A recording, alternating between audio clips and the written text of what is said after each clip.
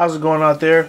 Welcome from H2TechVideos. Today I want to show you how to remove an email account from your iPhone.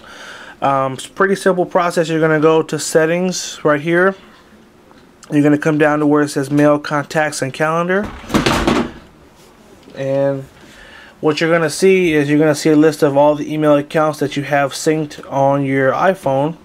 And let's say this email right here, Slow Clap Start. Let's say I want to get rid of this. I'm going to tap on that account, and this should kind of shows you all the stuff that you have synced with it currently.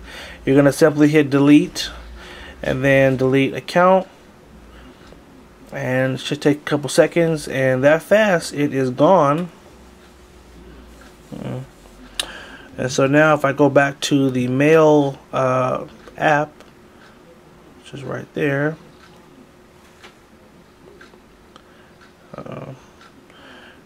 go back to my mailboxes, you can see slow clap starter. That email address is now completely gone. Alright, so that's it in a nutshell. That's how you remove an email account. Maybe you synced maybe you logged in with your email on like a demo unit at a store, and now you're like, oh my goodness, how do I get rid of it? Or maybe you signed in on your friend's phone real quick just to look at your mail, and now you're like, oh my goodness, how do I get rid of it? Well, that was it. So I hope that was helpful.